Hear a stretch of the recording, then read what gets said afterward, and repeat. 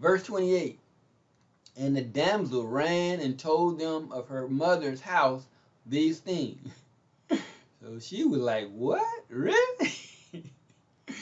So she ran and told everything that the servant had told her to everybody in her house. Verse 29.